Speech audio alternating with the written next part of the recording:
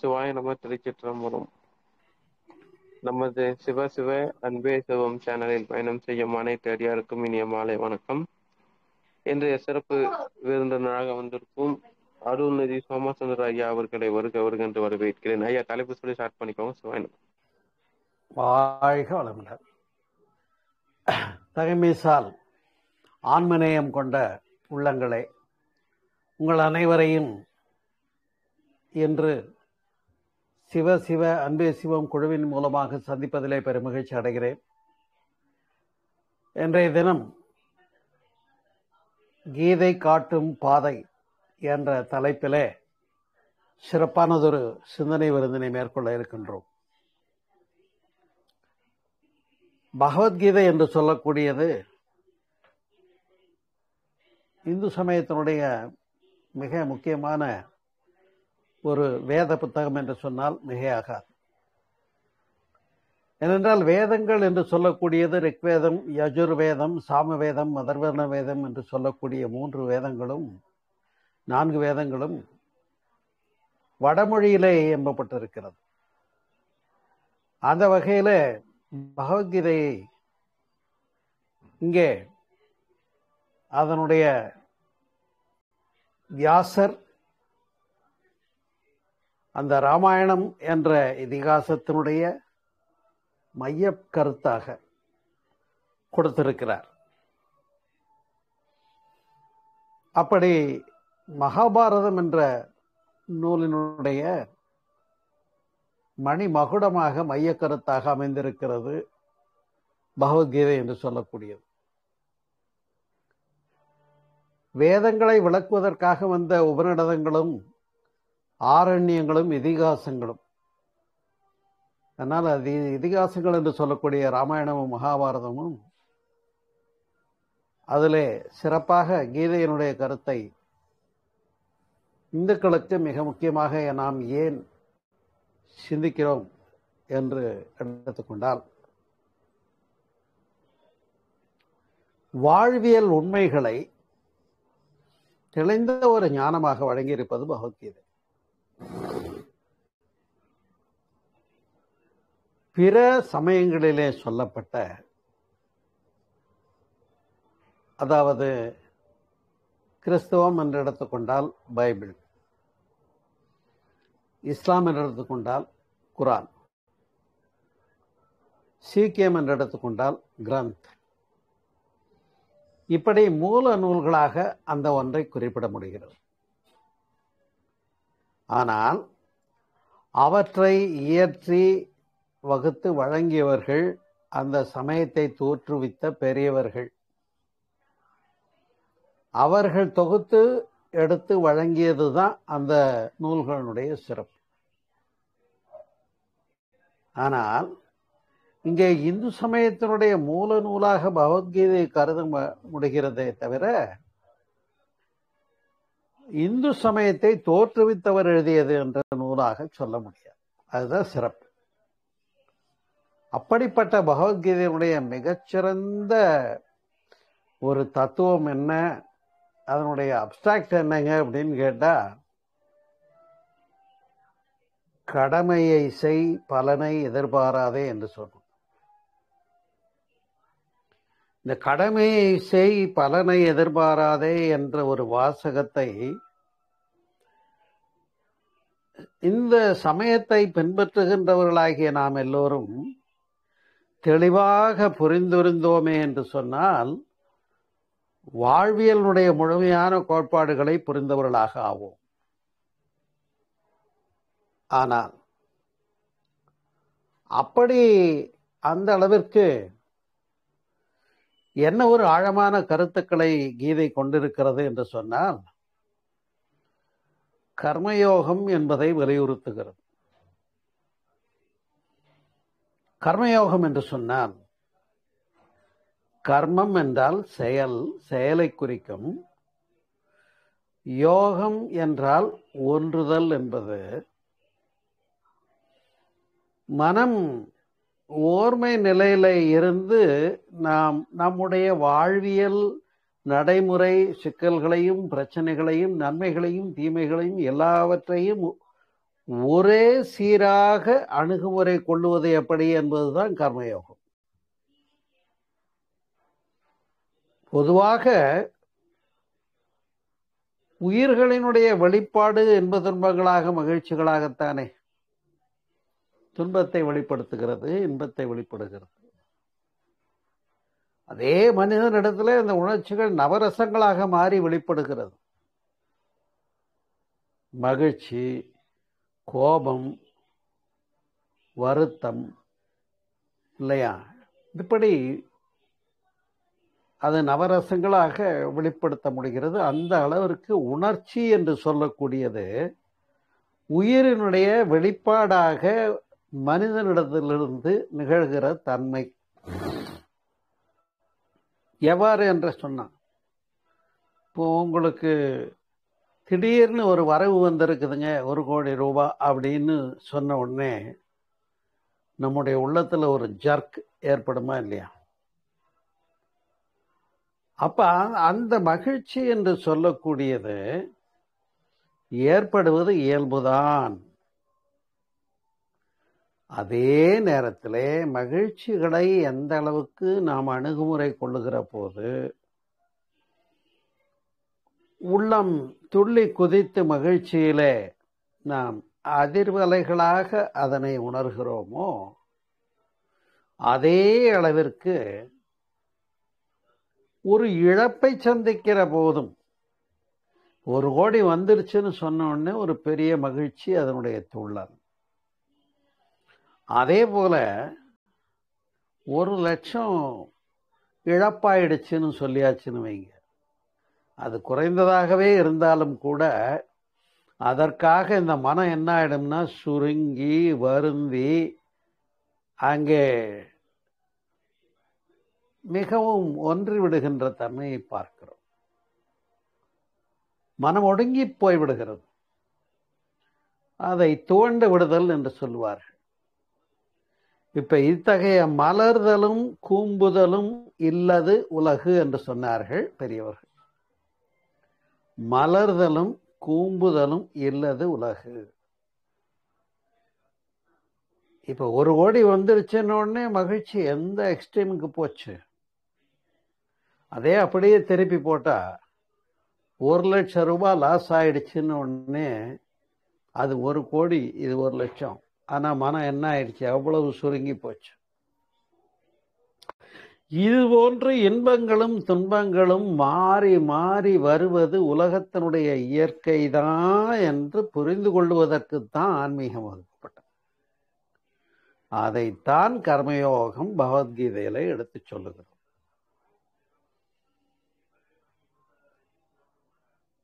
நன்றாக நாம் புரிந்து கொள்ள வேண்டும். ஞானியருடைய பரிபக்குவ நிலை என்று சொல்லக்கூடியது, அதை ஏன் பிரிக்கிறீர்கள்? இது ஞானியருடைய பரிபக்குவமான நிலை நமக்கெல்லாம் வருமானு ஏன் நினைக்கிறீங்க? அப்படிங்கிறது தான் இங்க இன்னைக்கு உள்ள கேள்வி. மகான்களை பின்பற்றுகிறோம், ஆன்மீகத்தை பின்பற்றுகிறோம், ஆன்மீக நூல்களை பின்பற்றுகிறோம். ஆனால் அந்த ஆன்மீக நூல்களிலே இந்து சமயத்திலே தலையாயது எது என்று கேட்டால் மகாபாரதத்தினுடைய மைய கருத்தாக வரக்கூடிய பகவத்கீதை. அந்த பகவத்கீதை எதை சொல்லுகிறது என்று சொன்னால், கடமையை செய், உன்னுடைய கடமையை செயல்படுத்துவதிலிருந்து உனக்கு விலக்கே கிடையாது, உன் டியூட்டியை ஒழுங்கா பாரு, முடிஞ்சு போச்சு. அதிலிருந்து யார் ஒருத்தருக்கு கூட எக்ஸம்ஷனே கிடையாது, விதிவிலக்கே கிடையாது. அது துறவியா இருந்தாலும் சரி, அரசனாக இருந்தாலும் சரி, ஆண்டியாக இருந்தாலும் சரி. ஏன்னா சொசைட்டிக்குள்ளத்தான் நாம வாழறோம். நாம இந்த சமுதாயத்தினுடைய ஒரு அங்கம், ஒரு சின்ன பார்ட். இது போன்ற நிறைய துகள்களுடைய ஒரு கூட்டமைப்பு தானே நாம் காணுகின்ற இந்த சமுதாயம், இந்த உலக அமைப்பு, உயிர்கள், உயிரினம், இந்த நிகழ்வுகள் எல்லாமே. அப்படி இந்த தனி மனிதனாகிய நாம் எங்கிருந்து வந்தோம் என்று சிந்தித்தோமே என்று சொன்னால், அந்த இறைநிலையினுடைய விரிவாகத்தான் நாம வந்திருக்கோங்கிறதுல ஏதாவது மாற்று இருக்கிறதா? இல்லைங்க. கடவுளுக்கு எனக்கு சம்பந்தமே இல்லை அப்படின்னு சொல்லிக்க முடியுமான்னு. கடவுள் இல்லை என்று மறுக்கின்றவர்களுக்கும் கூட, கடவுள் இல்லை, கடவுள் இல்லவே இல்லை என்று மறுக்கிறவர்களுக்கும் கூட அந்த மூலமாகிய மிகப்பெரிய பேராற்றல் சக்தி என்று சொல்லக்கூடியதனுடைய அவங்க விரிவாக தான் வந்திருக்காங்க. அது அவங்களே மறுக்க முடியும். அவங்க மறுக்கலாம். அவங்களுடைய அறிவு சிற்றறிவாக இருக்கின்ற காரணத்தினால நான் சுயம்புவா வந்துட்டேன் அப்படின்னு சொல்லிக்கலாம். அப்ப என்றைக்கும் உள்ளது எது? அந்த என்றைக்கும் உள்ள பொருளாகிய எல்லாம் வல்ல பேராற்றலாகிய இறைநிலையினுடைய விரிவாக வந்த மலர்ச்சி இந்த பிரபஞ்சம், இந்த உலகம், உலகத்தில் உள்ள உயிர்கள். அதுல என்னுடைய தாத்தன் பாட்டேன் முப்பாட்டேன், அதுக்கப்புறம் எங்க அப்பா அம்மா நான் வந்திருக்கேன். நானும் இஷ்யூஸ் கொடுத்துக்கிட்டே இருக்கேன். அப்ப இது இயற்கையினுடைய மலர்ச்சி வரிசைன்னு புரியுதா இல்லையா? அப்ப நான் வந்திருக்கேன்னு சொன்னா நான் கடவுள் தன்மையை ஏத்துக்கிறனோ இல்லையோ, நான் வந்திருக்கேங்கிறது உண்மை. இதுக்கெல்லாம் ஒரு பேராதார சக்தி ஒன்று முறையா இதை இயக்கிக்கிட்டுங்கிறது இருக்குங்கிறது உண்மை. அந்த பேராதார சக்தியாகிய இறைநிலை என்று நாம் எதை சொல்லுகிறோமோ அந்த இறைநிலையாகிய கடவுள் வச்சுக்கோங்களேன், நமக்கு என்ன கொடுக்குறாரு அப்படின்னு கேட்டா எப்போதும் மகிழ்ச்சியே கொடுத்துக்கிட்டு இருப்பாரு. கொடுத்துக்கிட்டு இருக்கணும் கேட்போமா? முடியாது. எப்போதும் துன்பத்தையும் கொடுத்துக்கிட்டு இருக்காருன்னு நினைச்சோம்னா அதுவும் நம்முடைய அறியாமை தான். அதைத்தான் இருவேறு உலகத்து இயல்பு திருவேறு தெளியராதல் வேறு என்று சொல்லப்படுகிறது. அப்ப இந்த உலகத்தினுடைய இயல்பு அது. இரவும் வரும் பகலும் வரும், உலகம் ஒன்றுதான். இன்பமும் வரும் துன்பமும் வரும். அப்ப இந்த இரட்டைகள் என்று சொல்லக்கூடிய நன்மை தீமை, பாவம் புண்ணியம், சுகம் துக்கம், நல்லது கெட்டது, விருப்பு வெறுப்பு, வேண்டுதல் வேண்டாமை, பகல் இரவு, ஆண் பெண் என்று சொல்லக்கூடிய இந்த இரட்டைகள் எல்லாம் உலகத்துல இருக்கும் தான் புரிஞ்சுக்கிட்டவன் தான் ஞானி. அந்த ஞானி எப்படி இருப்பான்னு புரிஞ்சுட்டு அதை பத்தி வியாசர் சொன்னதுதான் மகாபாரதத்துல கிருஷ்ணன் என்ற கதாபாத்திரத்தின் மூலமாக அட்வைஸ் கொடுத்தது.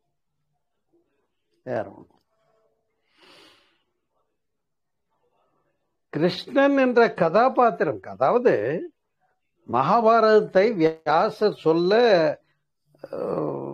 விநாயகர் எழுதினார்ன்றது நாம கேள்விப்பட்டிருப்போம். அந்த மகாபாரதத்தினுடைய முன்னுரையிலேயே என்ன சொல்லப்படுதுன்னு சொன்னா, பின்னால இப்படி நடக்க போகுதுன்னு நான் சொல்றேன்னு முன்னுரையில கொடுக்கிறாரு வியாசர். அப்ப இது முன்னதாக பேசப்பட்ட கதை என்பதுதான். உங்களுக்கு ஐயம் எழலாம், இல்லையே அந்த குருக்ஷேத்திரம்ன்றாங்களே, மற்ற ஊர்கள்லாம் சரியாக வருதே, இந்த ஊர் அந்த ஊர் பிறந்த ஊர் எல்லாம் சொல்றாங்க, அயோத்தி பிறந்தார்னு சொல்றாங்க, இதெல்லாம் நீங்க சொல்லலாம். ஆனா என்ன அப்படின்னு கேட்டா, இப்ப நாவல்கள்ல கூட தான் டம் டம் விமான நிலையத்தில் இறங்கினார்னு கதையில எழுதலாம். அதற்காக அவதார புருஷர்களாக சித்தரிக்கப்படுவதில் ஏற்க முடியாது என்பதை நான் சொல்லவில்லை, காந்தியடிகளை குறிப்பிடுகிறார். அதனால இப்ப கிருஷ்ணன் என்ற அவதார புருஷர் என்று எடுத்துக்கொள்ளாமல் அந்த கதாபாத்திரத்தின் மூலமாக புனையப்பட்ட அந்த கதையினுடைய எழுதியவராகிய வியாசர் சொல்ல வந்த கருத்து, அந்த வாழ்வியல் நெறிகளை எடுத்து சொன்னதுதான் கர்மயோகம் பகவத்கீதை. ஏன் அவ்வளவு மைய கருத்தா இத்தனை அத்தியாயங்கள் இந்த பக்கம் தள்ளி நடுவு பகுதியில, அந்த அத்தியாயத்திலையும் இன்னும் நடுவு மிக சிறப்பாக அந்த பகவத்கீதைங்கிறத கொடுத்தாங்க. குருக்ஷேத்திரம்னு சொன்னாங்களே, நாம நல்லா யோசனை பண்ணி பார்க்கணும். அந்த பக்கம் 100,000 படைகள், இந்த பக்கம் 100,000 படைகள், எல்லாம் ரெடியா நிக்குது. சங்க ஊதி ஆரம்பிக்க வேண்டியதுதான் பாக்கி. அந்த நேரத்துல மனக்கிலேசம் வருகிறது. அதற்கு இவ்வளவு பெரிய உபதேசம் அங்க பேசப்பட்டிருக்க முடியுமான்னு நாம சீர்தூக்க வேண்டும். குருட்சேத்திரம்ங்கிறது என்னன்னு கேட்டா, மனிதனுடைய மனதில் ஏற்படக்கூடிய களங்கங்கள், கலகங்கள், கலைவரங்கள் இவற்றுக்கெல்லாம் அறிவின் மூலமாக காணப்படுகின்ற தீர்வு. இங்கேதான் அறிவு என்பதை கிருஷ்ணனாக புலன்களை எல்லாம் கொண்டு செலுத்தக்கூடிய சாரதி மற்றும் இந்த இதுல உள்ள அந்த பாங்கு, நீ எப்படி வாழ்க்கையை அணுகுமுறை கொள்ள வேண்டும் என்ற ஒரு சொல்லப்பட்ட ஒரு தன்மை எவ்வாறு பகவத்கீதை எடுத்து இயம்புகிறது என்று பார்த்தோமே என்று சொன்னால், வேதங்கள் சொன்னது அகம் பிரம்மாஸ்மி தத்துவமசி சோகம் பிரம்மம் அயம் ஆத்மா பிரம்மம் என்று சொன்னது. இறைநிலை உனக்குள்ளேயே இருக்கிறது, அதுவாகவே இருக்கிறது என்று சொல்லப்பட்டது. அப்பொழுதும் உணர முடியவில்லை என்பதனாலே தான் அதை இப்படியெல்லாம் விளக்கி கொண்டே கீதையிலே சொல்ல முற்படுகின்றார். இல்லை எங்க சார் சொல்றாங்க அப்படின்னு கேட்டா, பகவத்கீதையினுடைய 2வது அத்தியாயம். அர்ஜுனன் கேட்கிறான், ஒரு நிறை ஞானி, பக்குவமான ஒரு ஞானம் பெற்றவன், தெளிந்த ஞானி என்று சொல்லக்கூடியவன் நிறை ஞானி. அதற்கு வடமொழியில ஸ்தித பிரக்ஞன் என்று சொல்லக்கூடிய, ஸ்தித பிரக்ஞன் நிறைமதி உடையவன். அப்படி இந்த நிறைமதி உடையவன் என்று சொல்லக்கூடிய ஞானி எப்படி இருப்பான் என்ற கேள்வியை அர்ஜுனன் கேட்க கிருஷ்ணன் எடுத்து பதில் சொல்லுகிற இடம்தான் இந்த 2வது அத்தியாயம் என்று சொல்லக்கூடியது. ஸ்தித பிரக்ஞ தரிசனம் என்று விளக்கப்பட்டிருக்கிறது பாருங்க. அதுல தான் சொல்றாங்க, பற்றின்றி கர்மம் செய், பலனை எதிர்பாராதே. இந்த ஒன்றை ஆழமாக விளங்கி கொண்டாலே நமக்கு வாழ்வியல் உண்மைகள்லாம் தெளிவாகும். கர்மம் செய், கடமையை செய். ஒவ்வொருத்தருக்கும் ஒரு தர்மம் கடமை இருக்கா இல்லையா? குடும்பம் ஏற்றவங்களுக்கு அதுக்குரிய தர்மம் இருக்கு, துறவரை ஏற்றவங்களுக்கு அதுக்குரிய தர்மம் இருக்கு, அரசனா இருந்தா அதுக்குரிய தர்மம் இருந்து, ஒரு வெறும் காவலனாக இருந்தா அவனுக்கும் உரிய தர்மம் இருக்கு. அப்ப யாரு எப்படி நடக்கணுங்கிறதுல, தன்னுடைய கடமையை பர்ஃபெக்டா பண்ணணுங்கிறதுல, ஞானியிலிருந்து அரசனிலிருந்து செல்வந்தன் அல்லது சாதாரண ஒரு பிரஜை வரையில யாருக்கே எக்ஸம்ஷன் கிடையாதுங்கிறது தான் அதுல உள்ள தனிச்சிறம். அதுதான் கடமையை பற்றின்றி செய். அது பற்றின்றி செய்யறதுல தான் வர்றதில்லை மனசு. என்னன்னு கேட்டா, நமக்கு எல்லாமே பயன் கருதி செய்துதானே பழக்கம். உதாரணமாக, வாழ்க வளமுடன் என்று யாரை பார்த்தாலும் சொல்லுங்க, நல்லா மனதிலிருந்து வாழ்க வளமுடன் சொல்லுங்க அப்படின்னு ஒரு கருத்து வேதாத்திரி மகரிஷி சொன்னாங்க. எல்லாரும் நல்லா இருக்கணுங்கிறது தான் அதுக்குள்ள அடக்கம். சரியா? ஆனா நான் வாழ்க வளமுடன் சொன்னா எனக்கு என்ன கிடைக்கும்? திருப்பி அவர் சொல்றாரா? அல்லது இப்படி சொல்லிட்டே இருந்தா எல்லா நன்மையும் நடந்துருமா? என்ன கிடைக்கும் திரும்ப அப்படின்னு எதிர்பார்க்கிற போதுதான் வம்பே வரும். அப்ப பற்றின்றி கர்மம் செய் என்று சொன்னதுனாலே, கடமை செய் என்று சொன்னதுனாலே பயன் விளையாது என்று பொருள் அல்ல. ஒன்றை செய்தால் அந்த செயலுக்குரிய விளைவு விளைந்தே தீரும், நிகழ்ந்தே தீரும், மாற்று கிடையாது. Every action there will be equal opponent reaction. என்ன செய்யறோமோ அதுக்குரிய விளைவு வந்தே தீரும். இதுதான் இயற்கையினுடைய இயல்பூக்க நியதி. தீ மேல் நோக்கி தான் எழும், தண்ணி கீழ் நோக்கி தான் ஓடும். அதே போல காற்று சுழன்றடிக்கும், அதுக்கு மண் தன்மை புவியீர்ப்புனால இழுக்கப்பட்டு கீழே இருக்கு, கல்லெல்லாம் பறந்து போறதில்லை. அப்படி அந்த இயற்கையினுடைய ஒழுங்கமைப்பு என்று சொல்லக்கூடியது எப்படி இருக்கோ அதோட ஒத்து வாழக்கூடிய பண்புக்கு வர முற்படுகிறப்போ இங்க மனம் என்னவாக மனிதனுக்கு அமைந்து விடுகிறது என்று சொன்னா, நான் என்ற ஈகோ காரணமா நான் நினைக்கிறது தான் எனக்கு நடக்கணும், எனக்கு இப்படி இப்படிலாம் இருந்தாதான் சௌரியம்னு ஒரு பெரிய லிஸ்டே வச்சிருக்கேன் மனுஷன். பொருளாதாரமா இவ்வளவு இருந்தா நல்லா இருக்கும்னு நினைக்கிறான். அப்புறம் அது கிடைச்சாலும் வர்றதில்ல, அடுத்த ஸ்டேஜுக்கு எய்ம் பண்ணிடுவான். அதுதான் அங்க ஒரு வேடிக்கை. அதே போல பிறர் என்னிடத்துல எப்படி நடந்து கொள்ள வேண்டும் என்பதா, அது அதை விட பெரிய லிஸ்டா இருக்கும். ஆனா நான் எப்படி பிறரிடம் நடந்து கொள்வது என்பதில் எந்த லிஸ்டுமே வச்சிருக்க மாட்டாங்க. இதுதான் நம்ம கிட்ட இருக்க முரண்பாடு. அப்ப இந்த செயலுக்குரிய விளைவாக இயற்கையின் ஒழுங்கமைப்பே நிகழ்ந்திருக்கிறது என்பதுதான் லா ஆஃப் நேச்சர், கடவுள் நியதி. லா ஆஃப் நேச்சர் சொன்னாலும் கடவுள் நியதின்னு சொன்னாலும் ரெண்டும் ஒண்ணுதான்.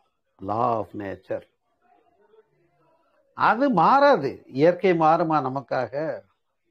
வேற மாதிரி ஒருத்தருக்கு ஒரு மாதிரி செயல்பட்டு இன்னொருத்தருக்கு இன்னொரு மாதிரி இயற்கை செயல்படுமானா மாறாது. அது போலதான் செயல் அப்படின்னாலே ரெண்டு கை சேர்த்து தட்டுனா ஒலி வரும், ஒலி வருங்கிறது தான் நியதி. உராய்ந்தா வெப்பம் வருங்கிறது தான் நியதி. இது போன்ற நியதிகளை கொண்டது இயற்கையின் ஒழுங்கமைப்பு. ஆனா நாம் அந்த இயற்கையினுடைய மலர்ச்சி தாங்கிறத ஏத்துக்காம எனக்கு இப்படி எல்லாம் தான் வாழணும்னு நாம என்ன பண்ணிடுறோம், நம்மளை ஒரு பிக்சேஷனுக்குள்ள, ஒரு மைண்ட் செட்டுன்னு சொல்லுவாங்க இல்லையா, அது மாதிரி நம்மளை கொண்டு போய் பிக்ஸ் பண்ணிக்கிறோம். அப்பதான் எல்லா வம்பும் வருது.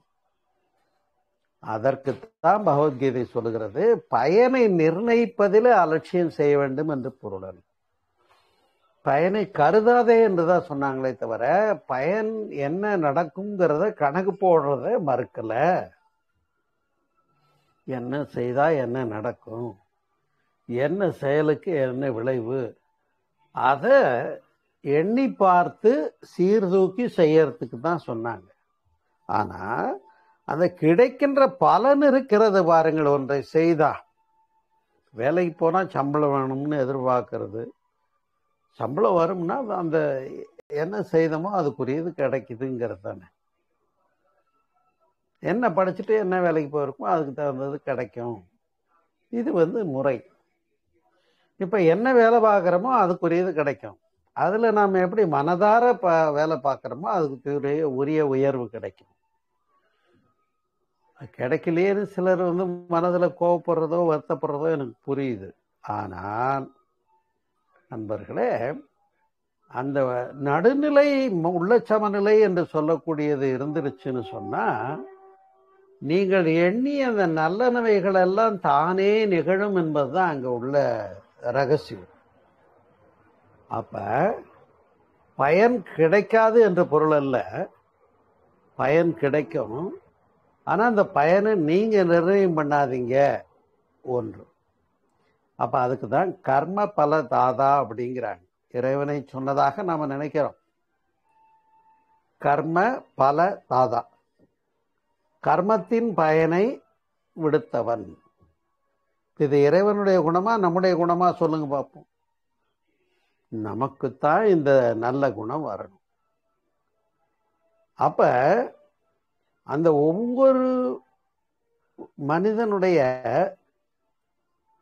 உள்ளத்துல நிகழக்கூடிய அறப்போர், அதை தானே குருட்சேத்திரம்னு சொன்னோம். அந்த குருட்சேத்திரத்துல இப்ப அந்த அறப்போர்ல என்ன நடக்குது அப்படின்னு கேட்டீங்கன்னா, கர்மத்தின் பயனை துறப்பதற்கு மனம் பக்குவப்பட்டிருக்க வேண்டும். மனம், வாக்கு, காயம் மூன்றையும் அங்க கிருஷ்ணனிடத்துல ஒப்புவித்து விடு, பரமாத்மாவினிடத்துல ஒப்புவித்து விடு என்று சொன்னார்கள். அதற்கு பெயர் அர்ப்பணம் செய் என்று பெயர். பக்தி மார்க்கத்தினுடைய மிகப்பெரிய இதுதான். அந்த கடவுள்கிட்ட நீ உன்னை ஒப்படைத்து விடு என்று சொன்ன ஒரு பேருண்மை, ரகசியம், மலர்ச்சி. அதுதான். ஆனா பக்தி மார்க்கத்துல போறவங்க எல்லாம் அந்த அளவுக்கு தன்னை இழந்த நலத்துக்கு போறாங்களா? பக்தி மார்க்கத்தில் இருக்க எல்லாருமே அந்த தன்னையும் இழந்த நலம், தன்னை விட்ட இடத்துலதான் அந்த பொது நோக்கு வரும், அங்கதான் விளைவு நல்லா வரும். தான் தனதையே விடுறதில்லை. பக்தி மார்க்கத்திலையும் போய் நான் யார் தெரியுமான்னு கேட்டுக்கிட்டு இருக்காங்கன்னா விளைவு சரியா வருமானு கேட்டா வராது. இதை நான் சொல்லல, அருணகிரிநாதர் பாடுறாரு கந்தர் அனுபூதியில. எல்லாம் அற என்னை இழந்த நலம் சொல்லாய் முருகா சுரபூபதியே. எல்லாம் அற, எல்லாத்தையும் விட்டுரு, பயனை பூரா விட்டுரு. நல்லது கெட்டது எது நடக்கணும், எனக்கு இதுதான் வேணும், இப்படி வேணும், எனக்கு சொந்தமெல்லாம் என்னை சுத்தி உட்காந்துட்டு என்னை பத்திரமா பார்த்துக்கணும். ஆனா நான் யாரையும் ட்ரீட் பண்ண மாட்டேன். இந்த மாதிரி எந்த சங்கல்ப விகல்பங்களும் இல்லாத ஒரு மனநிலை தான் நடுநிலை என்று. இதைதான் அவர் சொல்றார். எல்லாம் அற என்னை இழந்த போது அந்த நலம் சொல்லாய் முருகா சுரபூபதி. அதேதான் இங்க செய்து சொல்லப்படுது. அர்ப்பணம் செய், கிருஷ்ணரிடத்துல, பகவானிடத்துல, பரமாத்மாவினிடத்துல எல்லாத்தையும் அர்ப்பணம் பண்ணிடு. நீ செய்ய வேண்டிய டியூட்டியை மட்டும் செஞ்சுட்டு போயிட்டே இரு. அதுக்கு போய் எனக்கு என்ன கூலி வந்தது, கூட வந்தது, குறை வந்தது எதுவுமே கேட்கறதுக்கு உனக்கு வார்த்தையே வச்சுக்காது. என்ன நடந்தாலும் சரி, அது கிருஷ்ணன் எனக்கு கொடுத்தது, அவர் தான் எனக்கு கொடுத்தது. இப்ப இந்த ஆங்கிள் தான் தலைவிதின்னு ஒன்று இந்து மதத்தில் பேசப்பட்டது. இது நீங்க கேள்விப்பட்டிருப்பீங்க. அதாவது அவன் வந்து தலைவிதிப்பா அப்படின்னுடுவாங்க. தலைவிதின்னு அனுபவிச்சே ஆகணும்ன்றதுக்கும் வந்துடுவாங்க அவங்களே. அப்ப அந்த எதிர்பார்க்கிற மைண்ட் செட்ல இருந்து இவங்க என்ன பண்றாங்கன்னா, இதுதான் என் தலைவிதி அப்படிங்கிற மைண்ட் செட்டுக்கு வந்துட்டாங்கன்னா, இப்ப அந்த அக்செப்டபிலிட்டி தானா மனசுக்கு வந்துருதா இல்லையா? இவ்வளவுதாங்க என் தலையில எழுதுனது, இட்டபடி இப்படி என்று எழுதிவிட்ட சிவனும் செத்து விட்டானோன்னு ஏதோ ஒரு புலவர் பாடினாராமா. அதுபோல இதை தலைவிதின்னு சொன்னா நாம ஏத்துக்கிறோம். ஆனா அதையே வந்து ஞானியினுடைய பரிபக்குவ நியூட்ரலைஸ்டு மைண்ட், உள்ள சமநிலைன்னு புத்தர் சொன்னா அதை நம்ம ஏத்துக்கிறது இல்லை. அப்படின்னா என்ன செய்யறது? அப்ப ஜபமாலை, திலகம், பொட்டிடுதல் போன்ற சின்னங்கள் எல்லாம் பக்திக்கு அறிகுறி அல்ல என்று பேசுகின்றார்கள். அப்ப பயனிடத்திலே பற்றை விலக்கி கர்மம் செய், ஆசையை விட்டுவிட்டு கடமையை செய், பலத்தை தியாகம் செய், பயனை கருதாமல் பற்றின்றி கர்மம் செய். அப்ப அதுதான் அனாசக்தி யோகம் என்று பெயர். பயனை பற்றிய பற்றின்மை பயிற்சி என்று சொல்லக்கூடியது அதுதான். இந்நேரம் வரைக்கும் என்ன பேசியிருக்கு? பயனை கருதாம உன் கடமையை பாரு, இவ்வளவுதான். ஆனால் என்ன செயல் செய்தால் என்ன விளைவு வருங்கிற கால்குலேஷனை நீ டீல் பண்றதுல முரண்பாடு, அதுல ஒன்றும் மறுப்பு கிடையாது. எதையும் சீர்தூக்கி செய்யணுங்கிறதுக்கு தான் பகுத்தறிவு என்ற ஒன்று இருக்கு. அப்ப நல்லதையே செய்யணும் ஒரு காமன் ஃபேக்டர் சொன்னாங்கன்னு வைங்க. நான் ஏன் கெட்டதை செஞ்சா என்னன்னு ஒருத்தர் கேட்கிறாரு. அவருக்கு ஒரு பதில் என்ன வந்தது தெரியுமா? நல்லா செஞ்சுக்கோப்பா. அவ நல்லது செய்தா என்ன விளைவு வரும்? நல்ல விளைவு வரும். அல்லதை செய்தால் என்ன விளைவு வரும்? அல்ல விளைவு வரும். அப்ப நான் இயல்பா இருக்கேன், எனக்கு நான் செய்யறது மட்டும் தீயதை விட்டுட்டு செய்யணுங்கிறது ஏன் அப்படின்னு கேட்டா அது பொருந்தாது இல்லையா? அப்ப நல்லது செய்தால் நல்ல விளைவும், அல்லதை செய்தால் அல்ல விளைவும், தீய விளைவும் வர்றதுங்கிறது தான் இயற்கையினுடைய இயல்போக்க நீதி என்று புரிந்து கொண்டு அந்த வரக்கூடிய எல்லா விளைவையும் ஏத்துக்கிற மென்டாலிட்டி, அந்த அக்செப்டபிலிட்டி, அந்த இடத்துக்கு மனம் வர்றது தான் ஞானியினுடைய பரிபக்குவ நிலைன்னு பகவத்கீதையில 2வது அத்தியாயத்துல சிதப்பிரஜ தரிசனம்ங்கிறதுல சிறப்பாக சொல்லப்பட்டது. அதனால்தான் அந்த வரிகளை பாருங்கள். கர்மத்தின் முடிவை ஓயாமல் சிந்திக்கும் மனிதன், நான் என்ன செஞ்சா என்ன நடக்கும், என்ன செஞ்சா என்ன நடக்கும்னு கர்மத்தினுடைய செயலினுடைய பலனையே எப்ப பார்த்தாலும் நான் என்ன பண்ணா எனக்கு என்ன கிடைக்கும் இல்லையா? அவருக்கு போய் கல்யாணத்துக்கு போய் மொய் வச்சா எனக்கு திருப்பி என் வீட்டு கல்யாணத்துக்கு மொய் செய்வாரா? அந்த மாதிரி நான் என்ன பண்ணா எனக்கு என்ன திருப்பி கிடைக்கும்? அது மாதிரி கர்மத்தின் பலனை பல தடவை தன் கடமையை செய்யாதொழுகிறான். திரும்ப திரும்ப சிந்திக்கும் போது அவன் அப்படிப்பட்டவன் தன்னுடைய தைரியத்தையும் இழந்துடுறான். அதனால கோபவசப்படுறான். பிறருக்கு செய்ய வேண்டிய செயல்களை கூட ஒழுங்கா செய்யாம மாறிட்டே இருக்கான். மனசு செஞ்சல்பட்டுக்கிட்டே இருக்கு. இதை பண்ணா நடக்குமோ, இதை பண்ணா நடக்குமோ, நான் என்ன பண்ணா நடக்குமோ தெரியலேன்னு அப்ப அந்த மனம் சஞ்சலப்பட்டு விடுகிறது. அப்படி மனம் சஞ்சலப்படுகிறவனுடைய மனம் நிறைமதியுடையதாக ஆகாது. முழு அறிவுடைய ஞானி அப்படி செயல்பட மாட்டான். அப்ப மன தெளிவு இருந்தாதான் வினை தூய்மைக்கு வர முடியும். மன தெளிவு வினை தூய்மை. மனத்திலேயே தெளிவு இல்லைன்னா அது எப்படி வினையில தூய்மையா வரும்? அதுதான். அப்ப காரியங்களில் பரிணாமத்தில் கவலை கொண்டவனுடைய கதி சிற்றம்பித்தில் ஆழ்ந்தவனுடைய கதியாய் போல ஆகிறது. கடைசியில் சிற்றின்ப பிரியனை போலவே அவனும் நன்மை தீமை நியாய அநியாயம் இவை பகுத்தறிவு இவற்றையெல்லாம் இழந்துவிட்டு தன் காரியத்தை சாதிப்பதற்கு மனம் போன போக்கெல்லாம் அவன் கையாளுகிறான் என்று சொல்லுகிறார். அதுதான் அங்க தப்பாய் போகுது. அப்ப அதுக்கு என்ன செய்யணும் அப்படிங்கிறத பகவத்கீதையில 2வது அத்தியாயத்துல ஒரு ஞானியினுடைய பரிபக்குவ நிலை எப்படி இருக்கணுங்கிறத டிஃபைன் பண்ணி சொல்லிடுறாங்க. இந்த இலக்கணம் இந்த தெளிவு நமக்கு வாழ்க்கைக்கு வேணுமா வேண்டாமா? ஆனா ஒரு வேடிக்கை என்னன்னா, நான் இந்து அப்படின்னு டிக்ளேர் பண்ணி கை தூக்கிட்டு இருப்போம், நான் இந்து தெரியுமா அப்படின்னு. ஆனா இந்துக்களாகிய நாம் பகவத்கீதை புத்தகம் வச்சிருக்கோமா, பகவத்கீதையை படிக்கிறோமா அப்படின்னு கேட்டா இல்லை.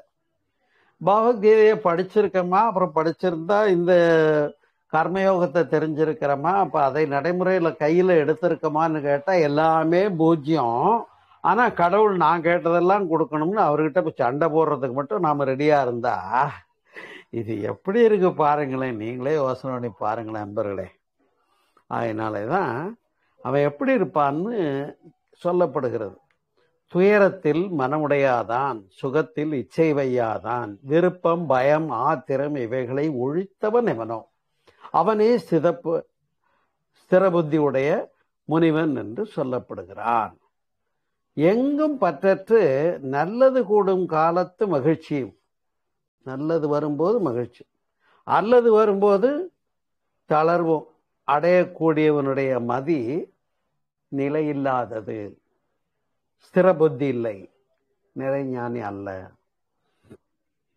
நாலா பக்கங்களில் இருந்தும் ஆமை எப்படி தன்னுடைய அவயவங்களை தேவைப்பட்ட போது உள்ள எடுத்துக்குதோ, அதுபோல வெளி போக பொருள்களுடைய துய்ப்பிலிருந்து தன்னுடைய புலன்களை அடக்கி ஆளக்கூடிய மனோசக்தி பெற்றவன் தான் தெளிவுள்ளவன் என்று சொல்லப்படுகிறது. இப்ப நம்ம கிட்ட நம்முடைய புலன்களின் மீது நமக்கு ஆளுமை இருக்கா? இது வேண்டாம் விட்டு இது வேணும் எடுத்துக்கோன்னு நாம சொல்றோம். நாம சொன்னது நம்முடைய புலன்கள் கேட்குதா, கருவிக்கரணங்கள் கேட்குதாங்கிறது தான் கேள்வி. இல்லவே இல்லை. அப்ப அந்த இடத்துல தான் என்ன சொல்றாங்கன்னு சொன்னா, தனது புலன்களை அடக்கியவனது அறிவே உறுதி உள்ளது என்று பகவத்கீதை சொல்லுகிறது. விஷயங்களை சிந்திப்பதனால மனிதனுக்கு அது மேல பற்று வருது. அதையே சதா நினைச்சுக்கிட்டு என்ன ஆகுமோ தெரியல, சொத்து வச்சிருக்கிறனே என்ன ஆகுமோ தெரியலையே, சொத்து வச்சிருக்கிறனே என்ன ஆகுமோ தெரியலையே. எந்த சொத்தையாவது போகும்போது கொண்டு போக போறோமா? புரியுதா உங்களுக்கு? அப்ப இதுதான் விஷயங்களை சிந்திப்பதனால் மனிதனுக்கு அவற்றிடம் பற்று உண்டாகிறது. பற்றினால் காமம் பிறக்கிறது, காமத்திலிருந்து கோபம் வருகிறது. பற்று எவ்வளவுக்கு எவ்வளோ அதிகமாக இருக்கோ அந்த அளவுக்கு அப்போ அது நடக்குது. நடக்கலைங்கும் போது என்ன ஆயிடுது? அந்த ஆசை பேராசை சினம் கடும்பற்று முறையற்ற பால் கவர்ச்சி உயர்வுதாழ் மனப்பான்மை வஞ்சம் என்ற நான் எனது என்ற ஈகோ, அந்த 2 பொருள், நான் என்ற தன்முனைப்பு, அதனால் வரக்கூடிய எனது என்ற 2, இந்த 2 தாய் தந்தையருக்கு பிறந்த குழந்தைங்க தான் காமம், குரோதம், லோபம், மோகம், மதம், ஆச்சரியம் என்று பிள்ளைகள் 6 குணங்கள். பேராசை, சினம், கடும்பற்று, முறையற்ற பால் கவர்ச்சி, உயர்வுதாழ் மனப்பான்மை, வஞ்சம். இந்த 6 குணங்கள். அது வடமொழியில சொன்னோம், இப்ப தமிழ்ல சொன்னோம். அப்ப நான் எனது இருக்கிற போது இந்த 6 வருதுங்கிறத புரிஞ்சுக்கிட்டு என்ன செய்ய சொல்றாங்க? கோபத்தினால் மூடத்தனம் விளைகிறது, மூடத்தனத்தினால் மனக்குழப்பம் தோன்றுகிறது, மனக்குழப்பம் உள்ளவன் அறிவை இழக்கிறான், அறிவை இழந்தவன் செத்தவனுக்கு சமமாகிறான் என்று பகவத்கீதை சொல்லுகிறது. புரிகிறதா? அப்ப எவன் தனது மனதை தன்வசப்படுத்தி வைக்கிறானோ, விருப்பத்தையும் வெறுப்பையும் அகற்றி தன் இந்திரியங்களை அதன் கீழ்ப்படுத்தி வைத்திருக்கிறானோ, அம்மனிதன் தனது இந்திரியங்களால் கர்மங்களை செய்து கொண்டே அகமலர்ச்சி அடைகிறான். தெளிவுள்ளவன் என்ன பண்றான்? கடமையை பண்ணிட்டு நான் செய்ய வேண்டியது செஞ்சுட்டேன், இனிமேல் என்ன நடந்தாலும் சரின்னு இருப்பான். அப்போ ஒரு மகிழ்ச்சி ஏற்படுது. அது இங்க நம்முடைய உள்ளத்திலிருந்து எழக்கூடிய ஒரு இயல்பான மகிழ்ச்சி. அது சுயம் பிரகாசம்னு சொல்லுவாங்க, அல்லது அகமகிழ்ச்சி என்று கூட பகவத்கீதை அதனை சொல்லுகிறது. ஆனால் அந்த அகமகிழ்ச்சி என்று சொல்லி ஒண்ணு நமக்குள்ளேயே ஒரு இயல்பான மகிழ்ச்சி, ஒரு பிரவாகம் இருக்கிறது. ஒரு அகண்ட பரிபூரண சச்சிதானந்த இன்பம் நம்முள்ள இருக்கிறது என்பதையே அறியாமல் இவன் என்ன தேடிக்கிட்டு இருக்கான்? முன் பார்த்தது போல பொருள்கள் தொடர்பான மகிழ்ச்சியிலேயே முயற்சி பண்ணி, எனக்கு அதுல என்ன கிடைக்கும், இதுல என்ன கிடைக்கும், அது வேணுமே இது வேணுமேன்னு இப்ப இவன் எல்லை கட்டி ஓடுறதுனால தான் இவனுக்கு வம்புங்கிறது தான் பகவத்கீதை ரொம்ப அழகா சொல்லுது. அப்ப அந்த மனிதன் இந்திரியங்களால் காரியங்களை செய்து கொண்டே அகமகிழ்ச்சி அடைகிறான். அந்த அகமகிழ்ச்சி அடைந்தவன் சாந்தி நிலை அடைவதனாலே அவனுடைய துயரம் அழிந்து போகிறது. அகமகிழ்ச்சி உடையவனுடைய புத்தி ஸ்திர புத்தி என்று சொல்லப்படும். இததான் ஸ்திர புத்தி உடையவன், நேர ஞானி என்று சொல்லப்படுகிறது பகவத்கீதை. அப்ப அந்த ஸ்திர புத்தி இல்லாதவனுக்கு பகுத்தறிவில்லை, அவனுக்கு பக்தியும் இல்லை, பக்தி இல்லாதவனுக்கு சாந்தியும் இல்லை, சாந்தி இல்லாதவனுக்கு சுகம் எங்கிருந்து கிடைக்கும்? எப்ப பார்த்தாலும் விஷயங்களை நோக்கியே புலன்கள் பின்னாலேயே இவன் ஓடிக்கிட்டு இருக்கான். அப்ப அவனுடைய மனம் அலைக்கழிக்கப்பட்ட படகு போல சிரமப்பட்டு கொண்டிருக்கிறது. அப்ப இவ்வாறு அலைக்கழிக்கப்படாம இருக்கணும்னா மனம் வலிமை இருந்தால்தான் அதை சாதிக்கும். நம்மள எத்தனை பேருக்கு மன வலிமை இருக்கிறது என்று பாருங்க.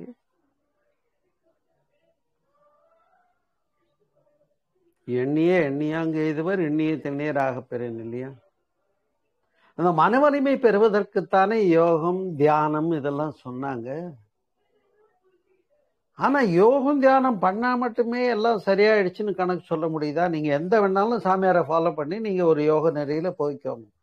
நான் யோகம் பண்றேன், மேல இருந்து துரியாதத்திலிருந்து ஆற்றல் பெறுகிறேன், என்ன வேணாலும் நீங்க இமேஜின் பண்ணிக்குவோம். ஆனா அங்கேயும் நாம் என்ன பண்றோம்னு கேட்டா, நான் தவத்துல என்னெல்லாம் பெற முடியும்னு ஒரு கணக்கு போட்டுக்கிட்டு தானே தவம் பண்றோம். அதையும் விட சொன்ன இடம்தான் பகவத்கீதை, வேற ஒண்ணும் இல்லை. புரிகிறதா? அதனால்தான் புலன்களை வென்றவன் எப்படி இருப்பான்னு கேட்டா, சீக்கிரமா தூங்கி சீக்கிரமா எந்திரிப்பானாமா. ஆனா சுகபோகங்கள்ல உலகாயுதமா இருந்துகிட்டு இருக்கிறவன் என்ன பண்ணுவானா, ரொம்ப லேட்டா தூங்கி காலையில அந்த பிரம்ம முகூர்த்தத்துல முழிச்சுக்கிட்டு இருக்க மாட்டான்.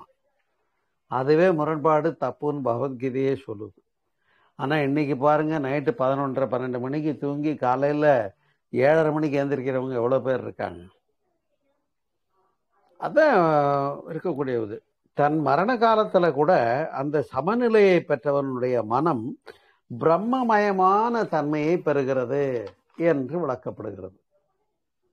அப்ப எவன் ஒருவன் யார்கிட்டையும் வெறுப்பு இல்லாம இருக்கானோ பாருங்க, சில நல்ல கல்யாண குணங்களை சொல்லி, அதாவது மேன்மையான குணங்கள், கல்யாண குணங்கள்னா குழம்பிக்காதீங்க, மேன்மையான குணங்களை சொல்லி, இந்த மேன்மையான குணங்களை யாரெல்லாம் பெற்றிருக்கிறார்களோ அவர்கள் அறிவினால முழுமை பெற்றவர்கள், ஞானிக்கு சமம் என்று பகவத்கீதை சொல்லுகிறது.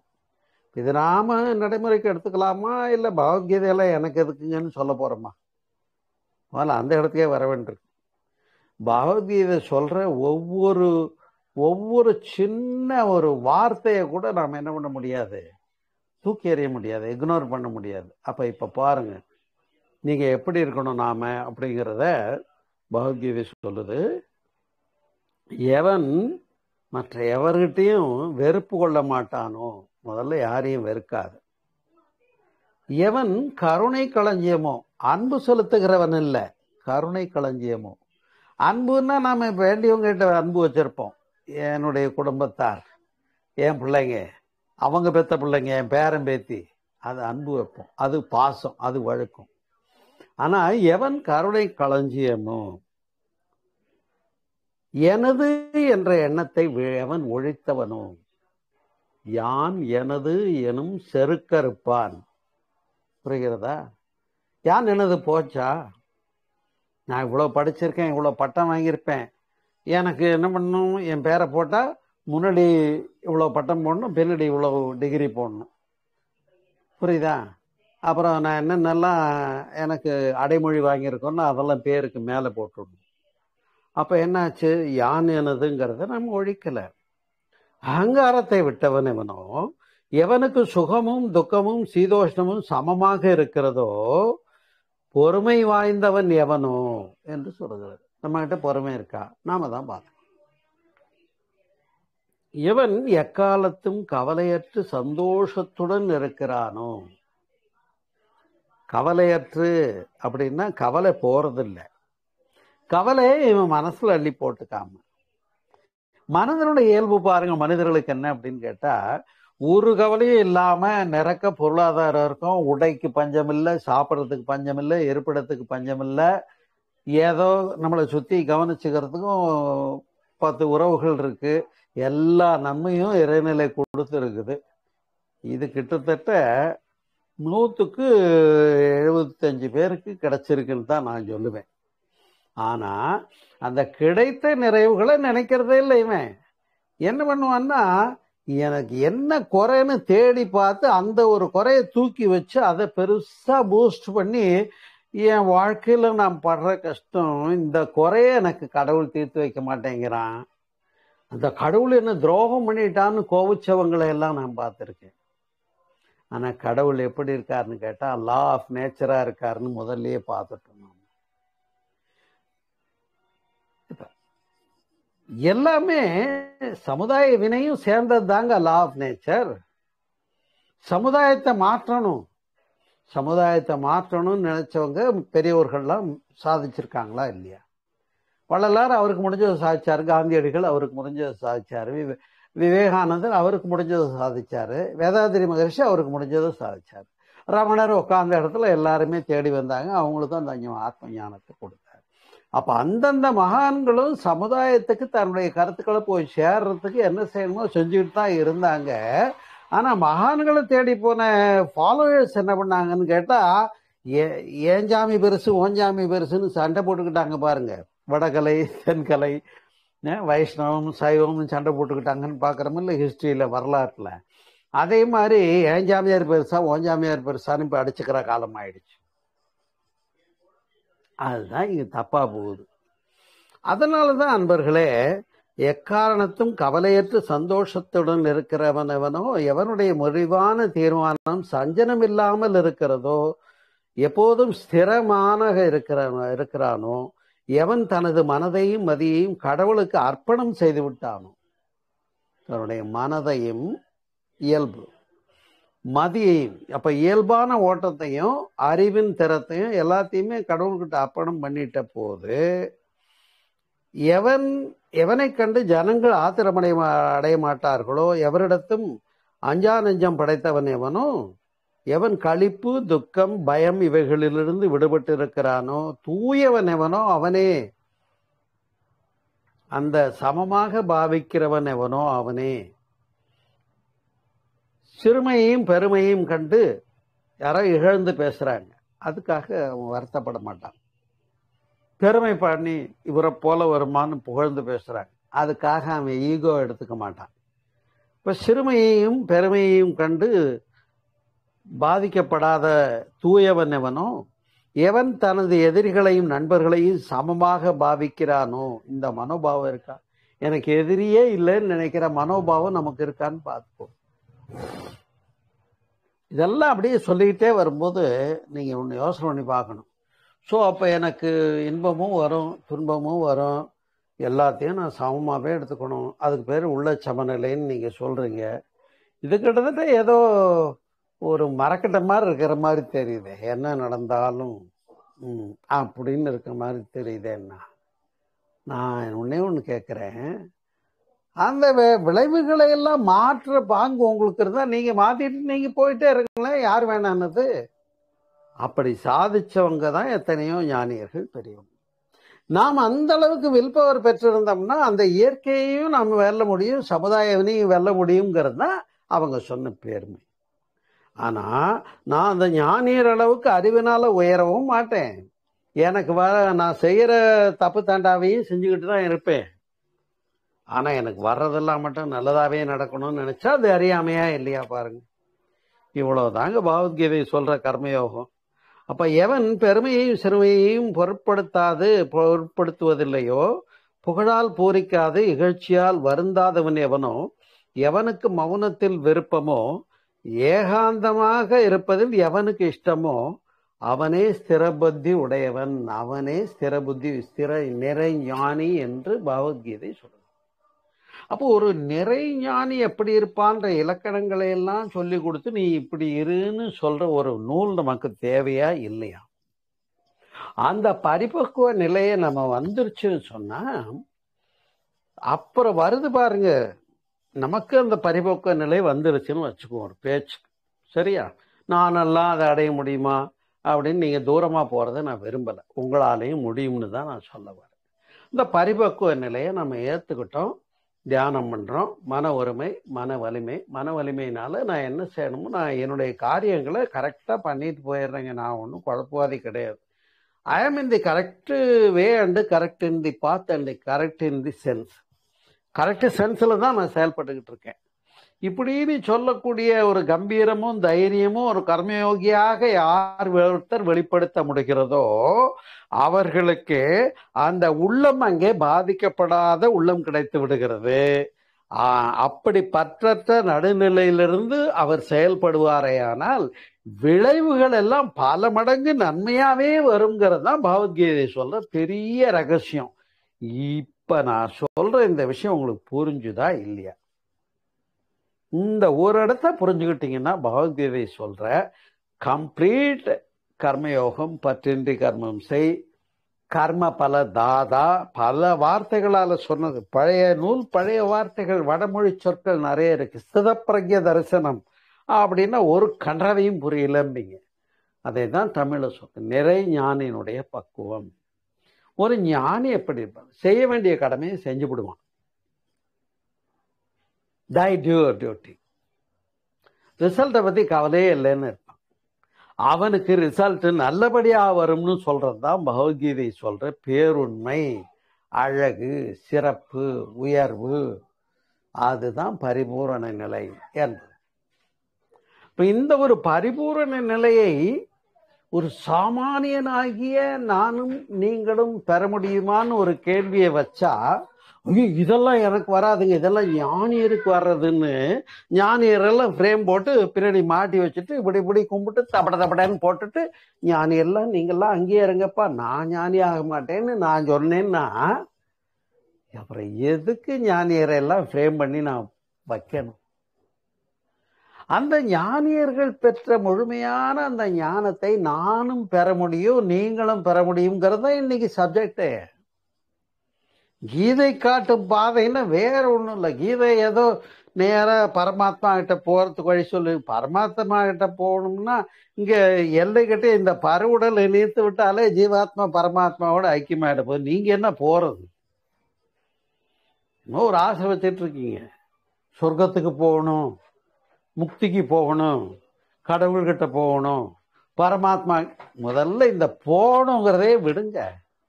போறதுக்கு ஒண்ணுமே இல்லை. இந்த கண்டப்பட்ட நிலையில இந்த உடம்புக்குள்ள மாட்டிக்கிட்டு இந்த உயிர் கஷ்டப்பட்டுக்கிட்டு இருக்குதுங்க. இதுக்கு பேர் சோமசுந்தரமா?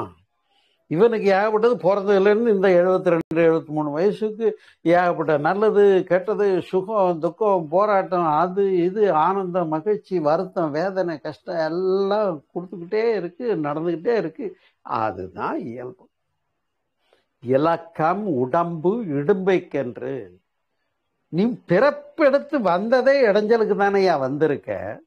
பேர் வச்சுட்டீங்க, பாலகிருஷ்ணன் பேர் வச்சுட்டீங்க, இன்னொரு பேர் வச்சுட்டீங்க. ஆனா இந்த பேரோ இந்த உடம்போ எல்லை கட்டியதோ நான் அல்லன்னு புரிஞ்சுக்கிட்ட போது இந்த உடம்பை உதிர்க்கின்ற பண்பு யாருக்கு இயல்பான ஒரு வெளிப்பாடாக புரிகிறதோ அப்ப இந்த உடல் நான் அல்ல, இந்த நான் என்ற ஈகோ போச்சு. ஈகோ போனதுனால என்ன போச்சு? எனதும் போச்சு. அதனால வந்த பற்றின்மை என்ற இடத்துல பரிபக்குவம் வந்துச்சுது. 6 குணங்களை நல்ல குணங்களாக மாற்றி பேராசையை நிறைமனமாக, சினத்தை பொறுமையாக, கடும்பற்றை விட்டு கொடுத்தலாக, முறையற்ற பால் கவர்ச்சியை கற்பு நெறியாக, உயர்வுதாழ் மனப்பான்மையை வஞ்சத்தை உயர்வுதாழ் மனப்பான்மை சமநிலையாக, வஞ்சத்தை தியாகமாக மன்னிப்பாக, இப்படியெல்லாம் மாத்திக்கிற ஒரு தெளிவு, அறிவின் தெளிவு தாங்க நிறைஞானி. வேற ஒண்ணும் இல்லை. இந்த தெளிவு நமக்கு இருக்கான்னு கேட்டா எல்லாருக்கும் இது புரிஞ்சிருக்கு. ஆனா நம்ம நிக்கிறோமான்னு கேட்டா அதுக்கெல்லாம் எனக்கு வருங்களா, அதெல்லாம் ஞானி இருக்குதாங்க வரும்னா நீங்க தூரமாவே இருங்க. வேண்டாம், நீங்க வர முடியாதுன்னு விட்டுருங்க. முடியுங்கிறது தான் நான் சொல்றேன். முடியலன்னு நீங்க சொன்னா அதை நான் ஒண்ணுமே பண்ண முடியாது. நான்லாம் ஞானி இல்லைங்க. நீங்க யாரோ ஒருத்தர் இன்னைக்கு இணைப்புல இந்த உரையை கேட்டுக்கிட்டு இருக்கிறேன். இதுக்கு பின்னால ஆன்மீக அறிவியல் யூடியூப் சேனல்லையும் இந்த ஸ்பீச் போட போறேன். அதுல நீங்க கேட்குறீங்க. கேட்டுட்டு எனக்கெல்லாம் ஞானம் வருமா அப்படின்னு கேட்டா எனக்கெல்லாம் ஞானம் வராதுன்னு நினைக்கிறவங்களுக்கு வராது. நானும் ஞானி தான், நான் தெளிவோட தான் இருக்கேன், என்னால முடியும்னு நீங்க நினைக்கிற போது அது உங்களுக்கு சாஸ்வதமாகிறது, உறுதியாகிறது, உறுதிப்படுகிறது. அப்ப நான் அதனை அடைவேன் என்பதுல ஒரு கம்பீரமும் தெளிவும் வேணுமா வேணாமா? அந்த கம்பீரம் தெளிவு யார் மாதிரி? விவேகானந்தர் மாதிரி.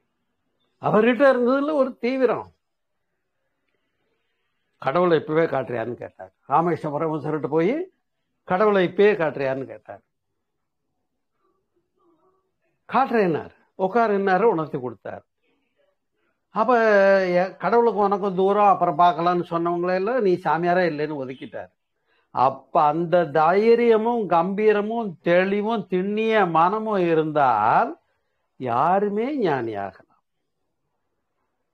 ஆனா நான் மனதுல என்ன பண்ண மாட்டேன், கொள்ள மாட்டேன். இந்த தெளிவு எவ்வளவு நீங்க திரும்ப திரும்ப கர்மயோகத்தை பேசினாலும், பகவத்கீதை பேசினாலும், இன்னும் எல்லா மகான்கள் சொன்ன ஞானங்களை எல்லாம் பேசினாலும் இந்த காதலை வாங்கி இந்த காதலை நான் விட்டுக்கிட்டே இருப்பேன். இங்க உள்ள வாங்கி இருப்பு கட்டலைன்னா ஒரு பயனும் இல்லை.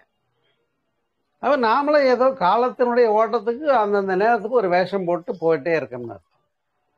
அதனால இந்த எந்த வேஷங்களும், இந்த அடையாளங்களை எல்லாம் எதுவும் நம்மளை பற்றாமல், வள்ளலார் சொல்றாருல்ல, நீ வைக்கிறிய சிவச்சின்னம் அல்லது பொட்டு இந்த மாதிரி அடையாளங்கள் எல்லாம் உன்னை பற்றாதபடிக்கு அப்படிங்கிறாரு உறுதிமொழியில. அது மாதிரி நாம் எதையும் சாராமல் நாம் அதுவாய் உள்ள நிலை, நான் அதுவாய் உள்ள நிலை என்று பகவான் ரமணர் சொன்னது போல நாம் சுயம் பிரகாசமாக வாழ்ந்திருப்போம். அதுதான் ஞானியினுடைய பரிபக்குவமான யதார்த்த ஸ்வரூபம். அதுதான் அகண்ட பரிபூர்ண சச்சிதானந்த இன்பம். அதுக்கு பேர் தான் அகமகிழ்ச்சி. அதைத்தான் எல்லா மகான்களும் பேசியிருக்காங்க. புரியுதுங்களா? நீங்க இந்த ஷிரடி பாபாவுடைய பிரேயருக்கு போங்க. அகண்ட பரிபூர்ண சச்சிதானந்த சத்குரு சாய்நாத் மகராஜ் கீன்னு உடனே ஜெயின்னு போட்டு வர்றீங்க. நீங்க ஜே போடுறதுக்கு மட்டும் ரைட்டா இருக்கீங்க. அந்த அகண்ட பரிபூர்ண சச்சிதானந்த இன்பம் தான் அகமகிழ்ச்சின்னு பகவத்கீதை சொல்லுதுன்னு நான் பேசினா அதை மட்டும் நான் உள்ள வாங்க மாட்டேன். ஆனா அவர் எல்லாத்தையும் என் கஷ்ட நஷ்டமெல்லாம் பார்த்துக்கணும், நான் அவரை கும்பிட்டுக்கிட்டே இருக்கேன்னா. அப்ப எந்த ஒரு பெரும் அமைதி நிலைய அந்த ஷிரடி பாபா முதற்கொண்டு, ஷிரடி பாபாவை வணங்குறதுல சில பேர் இப்பெல்லாம் ஒரு துவேஷத்தை பரப்பிட்டு வராங்க. நான் பார்க்குறேன் ஊடகங்களில், இந்த வாட்ஸ்அப் ஃபேஸ்புக்கிலலாம், அவர் வடக்கத்திக்காரரு, அங்கே உள்ள சாமியார், அவரை போய் ஏன் போற்றணும், இங்கே எவ்வளோ சாமியார் இருக்காங்களா, ரைட்டு தான் ஒத்துக்கிறேன். ஆனால் அவர் பிறப்பினால் பிராமணர், பின்னாடியே அவர் மசூதியில் வாழ்ந்த இஸ்லாமியர். அவர் இஸ்லாமியராக இருந்தாலும் இந்த இஸ்லாத்திலே சரிஹத், தரிஹத், ஹக்கீகத், மகரீபத்தன், மகரீபா தத்துவம் என்று சொல்லக்கூடிய சூஃபிக்களினுடைய ஞான நிலைக்கு போன மகானவர். சூஃபிக்கள் யாருன்னு கேட்டால் இப்போ பேசுகிறமே முழு ஞானி, அதான். அப்போ அவரும் அந்த நிலை ஒன்று. அதனால அவரால் எந்த மிராக்களையும் பண்ண முடிஞ்சது. அவர் மிராக்கள் பண்ணாருன்னா உடனே நாமளும் போய் எனக்கும் அப்படியே கோதுமாவா எனக்கு டப்பா நிறைய கொட்டுச்சுன்னா இந்த மாதம் ஓட்டிக்குவேன்னு கேட்கக்கூடாது. சாமியை ஃபாலோ பண்ணால் ஷேர்டி பாபாவை ஃபாலோ பண்ணால் இப்படி ஃபாலோ பண்ணக்கூடாது. அந்த அகண்ட பரிபூர்ண சச்சிதானந்த இன்பம்ன்றது எப்படின்றத பகவத்கீதையும் சொல்லியிருக்கு. அதை நீங்கள் அடைங்கன்னு சொன்னால் அது உங்களுக்கு தொலைவில் உள்ள பொருள் அல்ல, உங்ககிட்டயே உள்ள ஒரு மகிழ்ச்சி. இப்போ என்னுடைய உரையை கேட்குறீங்க, உங்களுக்குள்ள ஒரு நிறைவும் மகிழ்ச்சியும் தெளிவும் கம்பீரமும் பிறக்குதா இல்லையா நான் கேட்குறேன். யாருக்காவது பிறக்கலைன்னு என்கிட்ட வாங்க, என்னன்னு கேளுங்க, நான் பதில் சொல்றேன். நேரில் வாங்க பேசி. எனவே இந்த ஒரு முழுமையான இன்பம், அது பரிபூரண பொருள், அது எங்கும் நிறைந்துள்ளது, அது நமக்குள்ளேயே இருக்கிறது. அதை உணர்ந்தவன் நிறைஞானி. அந்த நிறைஞானியுடைய இலக்கணங்களைத்தான் பகவத்கீதை சொல்லுகிறது. அந்த பேருண்மையைத்தான் கீதை காட்டும் பாதையாக உங்கள் முன் வைத்து, பணிவுடன் வைத்து, இதை நீங்க புரிந்து கொள்ளுங்க. உங்களுக்கும் இது கிடைக்கும், மாற்றே கிடையாது. பொய் புகழேன், சத்தியம் உரைக்கின்றேன், போர்ச்சபையில் சிற்சபையில் புகுந்தரணும் இருக்கின்றேன். தெரியுதா?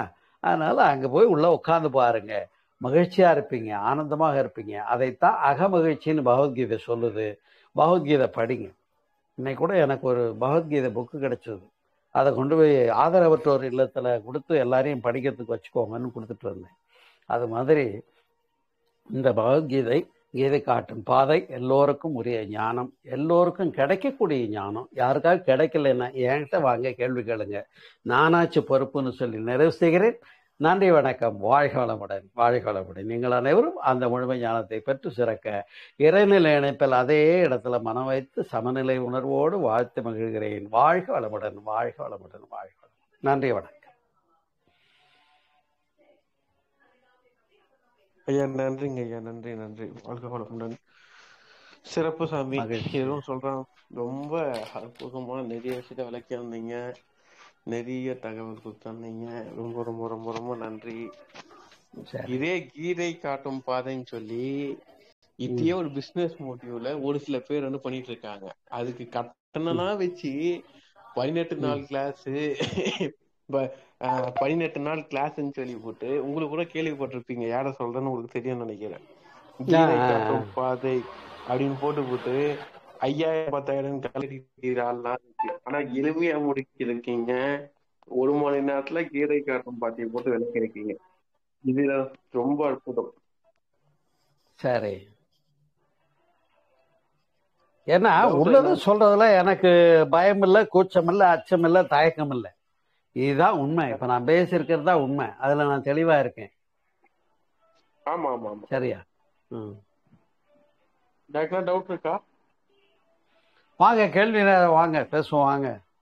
கொஞ்சம் இருக்கிறதே நீங்கள் 5-6 பேர் தான் இருக்கீங்க. கொஞ்சம் பேர் வந்தீங்க, எல்லாம் வெளியே வேற போயிட்டீங்க அவசர வேலையா. சார் தான் பதிவு போடுவாரே பார்த்துக்கோங்க குழுவில்னு, உங்களுக்கு உங்கள் அவசர வேலை. கொஞ்சம் வந்திருக்கவங்களாவது வாய் திறந்து கேள்வி கேளுங்க. வாங்க, யார் வர்றீங்க? கேள்வி நேரம்.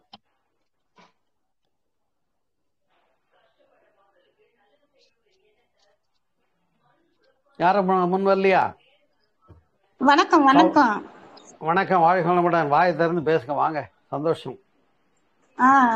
அதாவது ஞானியோட பரிபக்குவ நிலையில் கர்ம யோகத்தை பின்பற்ற வேண்டும் சொன்னீங்க. இப்ப துயரமான சமயத்துல என்ன சொன்னீங்க? துயரத்தை மனசளவுல மனமுடைந்து போகாதவன் எவனோ, துன்பம் வரும்போது துவண்டு போக கூடாது. அதுவும் வர்றது இயல்புதாயான்னு இருக்கணும். சரி சரிங்க. அப்புறம் இருங்க, உண்மை இருக்க வேண்டும். கேளுங்க. தன் மரண காலத்தில் கூட உள்ள சமநிலையை பெற்ற மனிதன், தன் மரண காலத்தில் உள்ள சமநிலையை பெற்ற மனிதன்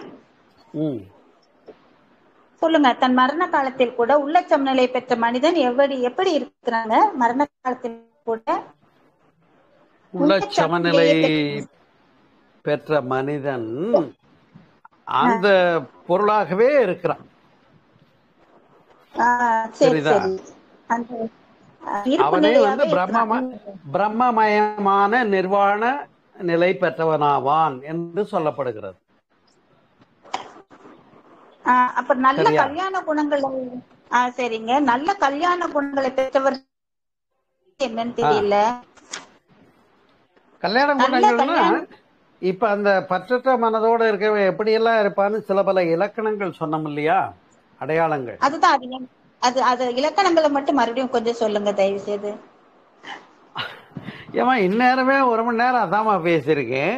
சரி, மறுபடியும் சொல்றேன் உங்களுக்காக. எவன் எவனிடத்திலிருந்தும் துவேஷம் கொள்ள மாட்டானோ, எதிர்ப்பு கொள்ள மாட்டானோ, எவன் கருணை களஞ்சியமோ, எவன் தனது என்ற எண்ணத்தை எவன் ஒழித்தவனோ, அகங்காரத்தை விட்டவன் எவனோ, புரியுதா?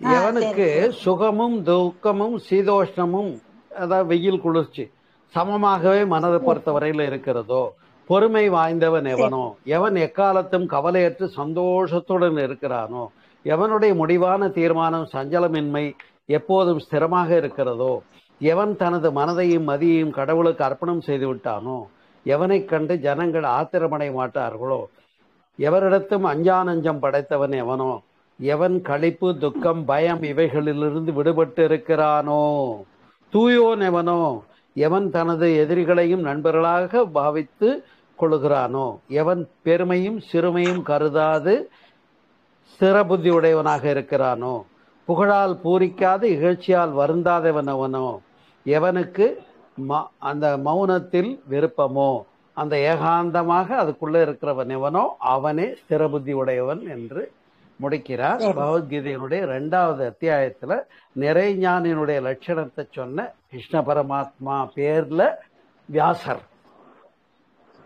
சரி சரிங்க, ரொம்ப சந்தோஷங்க. அப்புறம் இந்த உடம்பை உதிர்க்க வேண்டும் என்ற நினைப்பு எவருக்கு வருகிறதோ, அவங்க இந்த உடம்பை உதிர்க்க வேணும் அப்படிங்கிற நினைப்பு எவருக்கு வருகிறதோ அவரு நிறைஞானிங்களா?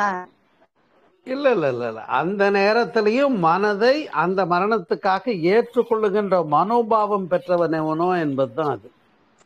சரி சரி. அந்த இடத்த படிக்கவா உங்களுக்கு புரியறதுக்காக? சரிங்க. ஈஸ்வரனை அறிந்தவனுடைய நிலை இவ்வண்ணம் இருக்கும். அந்நிலை பெற்றவன் மோகத்தின் வசமாக மாட்டான். தன் மரண காலத்தும் இந்நிலையில் இருப்பானாகில், அந்த உள்ள சமநிலையில் இருப்பானாகில் அவன் பிரம்மமயமான நிர்வாணம் அடைவான். அதுதான் பரிநிர்வாண நிலை. அது என்னை பொறுத்தவரையில சாகும்போது அடையிற நிலை இல்லை, அது இப்பவே அடைஞ்சுட்டா முடிஞ்சு போச்சு. மனம் சஞ்சலப்படாத நிலை யாருக்கு வந்துருச்சோ அவங்க ஞானி ஆயிட்டாங்கன்னா அப்பவே முக்தி. அதுக்கு பேர் தான் ஜீவன் முக்தி. அப்படி ஒருத்தர் தான் சமாதி கட்டினாலும் சரி எரிச்சாலும் சரி அவர் ஜீவன் முக்தர்ன்ற உயர்ந்த பொருளை புரிஞ்சுக்கணுமே தவிர, அது அப்புறம் ஜீவன் முக்தர்னா சமாதிக்குள்ள பார்த்தா அழுகாம இருப்பாரு, அவர் தான் ஜீவன் முக்தர், அவரை தான் போய் கும்பிடணும்னு எல்லாம் இப்ப ஒரு கதை கட்டி விட்டுக்கிட்டு இருக்காங்க. இதெல்லாம் நம்ம கிட்ட இருக்கும் போதே ஞானம் பெற்றவன் எவனோ அவனே ஜீவன் முக்தர். உயிரோடு வாழும்போது இருக்கும் போதே நான் ஞானம் பெற்றவன் எவனோ அவனே ஜீவன் முக்தர். அந்த ஜீவன் முக்தரைத்தான் வழிபட வேண்டும், வணங்க வேண்டும், போற்ற வேண்டும், பின்பற்ற வேண்டும். செத்ததுக்கு அப்புறம் சாகரப்பா அவன் எப்படி செத்தாங்கிறதே என்னை பொறுத்த வரையில கேள்வி இல்லை. அது அடுத்த கட்டம். அந்த தகுதி உண்டு, அதை பற்றியும் பேசியிருக்காங்க. நீங்க அதை போய் கெட்டியா பிடிச்சிக்காதீங்க. சாகும்போது எப்படி போறதும், சாகும்போது ஒன்றும் நீங்க நினைச்சாலும் கொண்டு போறதும் இல்லை, நான் விரும்பினாலும் இருக்க போறதும் இல்லை. புரியுதுங்களா? மனம் வந்து அந்த மரணத்தையும் ஏற்றுக்கிற இடத்த தான் பகவான் ரமணர் பிராக்டிக்கலா உணர்ந்துட்டு அதை வெளிப்படுத்தி சொன்னாரு. அப்ப ஆத்மா அழிவற்றதுன்னு பகவத்கீதை அதை தானே சொல்லுது. அதை தானே விஸ்வரூப தரிசனத்துல எல்லாமாவும் நானே இருக்கேன்னு சொன்ன பின்னால நான் எங்க இருந்து போறேன்? நான் செத்து போறேன்னு வச்சுக்கோங்க. செத்து போறேன்னு சொன்னாக்க உடனே நான் செத்து போயிட போறதில்ல. தீன்னு சொன்னா நாக்கு சுடுமான்னு கேட்பாங்க. இப்ப நான் செத்து போறேன்னு வச்சுக்கோங்க. செத்து போனேன் எங்க போறேன்? நான் போறதே இல்லை. நான் என்றைக்கும் உள்ள பொருள். அதை புரிஞ்சுக்கிட்ட போது ஆன்மா அழிவற்றதுன்னு புரிஞ்சுக்கிட்ட போது நான் எங்கும் இருக்கேன், எல்லாத்துக்குள்ளயும் இருக்கேன். இப்பதான் கண்டப்பட்டு இருக்கேன், சோமசுந்தரமா கண்டப்பட்டு இருக்கேன். அதை கூட நான் கோபமா திட்டினேன், கவனிச்சிங்களா? நீங்க இடையில வெளியே போயிட்டு உள்ள வந்தீங்களா? ஃபுல்லா கேட்டீங்களா? நான் ஃபுல்லா தாங்க எல்லை கட்டிய உடம்போட நம்ம இருக்கிறோம். அந்த எல்லை கட்டி ஆ, இல்லாம இருந்துச்சுன்னா நம்ம பிரம்மம் ஆயிடுவோம்னு சொன்னீங்க. ஆமா. நம்முடைய அகத்தை பொறுத்த வரையில எல்லை கட்டிய நிலை தாண்டிட்டோம்னா அதுதான் பிரம்ம நிலை அடைந்தது. அதுதான் நிறைஞான சரிங்க, நிலை. ரொம்ப ம். சரிங்க. ரொம்ப சந்தோஷங்க. ரொம்ப ரொம்ப அற்புதமா இருந்தது உங்களோட சரிம்மா, ஸ்பீச். சரிங்க, ரொம்ப நல்லா இருந்தது. வணக்கம். சந்தோஷம். வாழ்க வளமுடன், வாழ்க. நன்றி எல்லாருக்கும் இது நன்றி. சித்திக்கும், உங்களுக்கும் உண்டு இந்த ஞானம், நீங்களும் அடைய முடியும், மாற்று கிடையாது. யாராவது இது டவுட் இருந்தால் என்கிட்ட வாங்க, கேள்வி கேளுங்க, பேசிக்கலாம். இன்னைக்கு கேட்டாலும் கேளுங்க, நாளைக்கு கூட ஃபோன் பண்ணி என்கிட்ட திருத்துங்க. என்னைய பேர் ஞானம் இல்லைன்னு சொல்றேன்னு என்கிட்ட திட்டுங்க, நான் ரெடி, பேசலாம் வாங்க. சரி ம். சரி, வணக்கம். வாங்க, வேற யாரு கேள்வி கேட்குறீங்க? ராஜேஷ், ராமசாமி, நாகராஜெல்லாம் லேட்டா வந்தாரு போல வணக்கம் இருக்கு.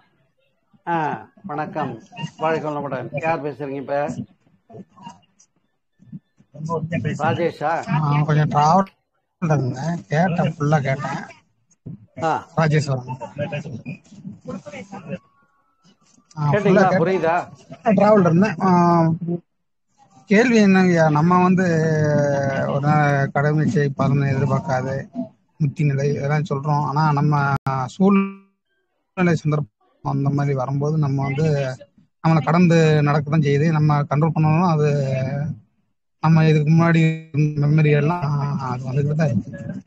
நம்ம அதை ஒரு லெவல் பண்ணி கொண்டு போனோம் அப்படின்னா பின்னாடி அலையணும், அப்பதான் அதை பண்ணணும். உங்க பேர் என்ன? ராஜேஸ்வரனா? ஆமா, ராஜேஸ்வரன். நீங்க ராஜேஸ்வரனாக எல்லை கட்டி பாவித்து செயல்படுற வரைக்கும் நீங்க இந்த துன்பங்கள் இன்பங்களுக்குள்ளதான் பாதிக்கப்பட்டுக்கிட்டே இருக்கீங்க. நீங்க ராஜேஸ்வரன் அல்லன்னு இந்த உடலுக்கான பெயர் இந்த கண்டப்பட்ட நிலையை, எல்லை கட்டிய நிலையை விடுத்துட்டு நான் எல்லாமாக இருக்கிறேன் என்ற பேருண்மையை புரிஞ்சு அதை தியானத்துல உணர்ந்து அந்த விரிந்த மனோபாவத்துல எந்த உயிர்களை பார்த்தாலும் பரம்பொருளா உங்களுக்கு தெரியற ஞானம் என்னைக்கு உங்களுக்கு சாஸ்வதமாக ஆக முடிகிறதோ அன்றைக்கு நீங்க நிறைஞானி. அப்ப அந்த விஷயங்கள்லாம் நடக்கும். அந்த நிறைஞானி நினைச்சா எல்லாமே நல்லது நடக்கும். புரிகிறதா? அந்த மக்கள் கொண்டு வரணும்ல. கொண்டு வரணும்னா யார் கொண்டு வர்றது? இன்னும் யாராவது கொண்டாந்து கையில கொண்டாந்து கொடுப்பாங்களா? இப்படி நானும் கொண்டு வரணும். அது தொலைவில் இல்லைன்னு பேசுறேன்.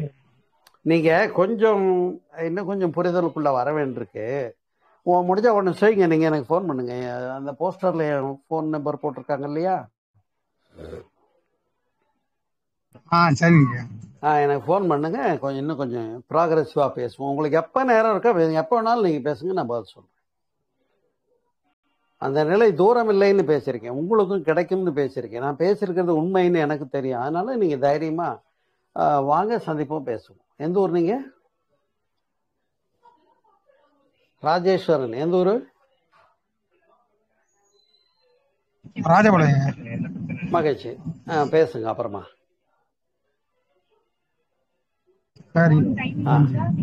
ஏன்னா இது ஒரே நாள் 1 hour ஸ்பீச்லயே தெளிவாயிடுற விஷயம் இல்லை. இது மிகப்பெரிய சப்ஜெக்ட். இது ஒரு ஞானியை பத்தி பேசியிருக்கேன். ஒரு ஞானி எப்படி இருப்பான்னு. ஞானி எவ்வளவு முயற்சி பண்ணி தானே புத்தனுக்கு எவ்வளவு கஷ்டப்பட்ட ஞானம் கிடைச்சது. அந்த மாதிரி எதுக்கும் கொஞ்சம் முயற்சி பண்ணணும், வரணும், பாடம் கேட்கணும். வாங்க பேசுவோம். ஓகே, சரிங்க. நன்றி. வாங்க. அடுத்த கேள்வி.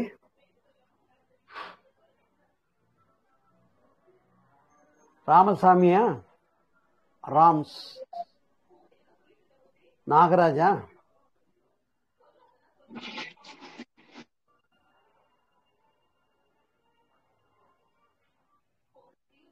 ஐயா முடிச்சுக்கலாமா ஐயா? ரொம்ப சிறப்பா இருந்தது, ரொம்ப அற்புதமா இருந்தது. கேள்வி ஒண்ணும் இல்லைன்னா முடிச்சுக்கலாம், எனக்கு ஒண்ணும் இல்லை. நீங்க கேட்டுக்கிட்டவங்க புரிஞ்சுதான்ற இடத்துக்காக தான் கேள்வி நேரம். கேள்வி ஒண்ணும் இல்லைன்னா முடிச்சுக்கலாம், நோ ப்ராப்ளம். கேள்வி ஏதாவது இருக்கா? கேள்வி இருந்தா ஐயம் இருந்தா கேள்வி கேட்டிருப்பாங்க. ரெண்டாவது இவரு ஐயா ஒருத்தர் முன்னாடி கேட்டிருந்தார். அந்த நிலையிலதான் நான் ஸ்டார்டிங் உங்களாண்ட வந்திருந்தேன். ஒரு ஞானிய பத்தி பேசும்போது, நல்லா ஞாபகத்தை பார்க்கும்போது ம். அப்பதான் நானும் ஒரு ஐயம் வந்து அப்பதான் நம்ம தொடர்பு கொண்டோம். அந்த ஞாபகம் திருப்பி வந்தது. நல்லது நல்லது. நன்றி நன்றி. ரெக்கார்டிங் ஆஃப் பண்ணிக்கிறேன். நன்றிங்க ஐயா. மகிழ்ச்சி. நிறைவு செய்து கொள்ளலாம். நன்றி, மகிழ்ச்சி. மேலும் சந்தேகம் இருக்கிறவங்க எப்போ வேணாலும் யார் வேணாலும் வாங்க, சந்திப்போம். வாழ்க்கணும்.